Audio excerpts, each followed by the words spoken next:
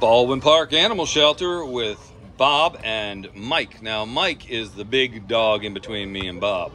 He is about 3 years old, Cane Corso, came in as a stray. He's a big boy. It says 80 pounds, but I wouldn't doubt he was bigger than that, quite honestly.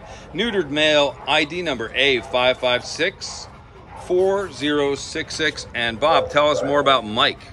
Mike is one of my best friends here at the shelter. He is so awesome.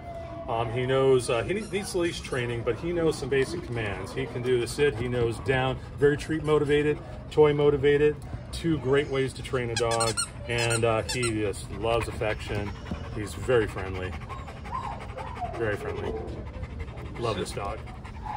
Yeah, he is a solid dog. I've had him out myself a few times. Sweet, sweet, big boy, and just a lover. So if you're interested in Mike, come on down and meet him.